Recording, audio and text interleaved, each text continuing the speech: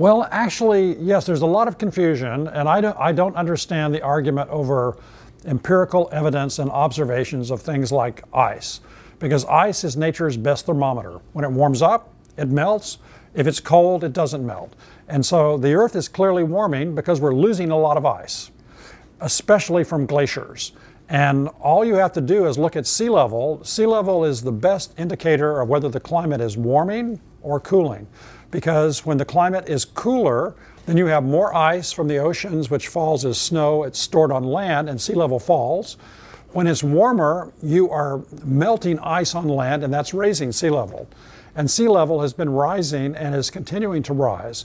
There's no question about this. So I'm really puzzled and don't understand why a very vocal small minority of people ignore very simple empirical evidence that the Earth is warming.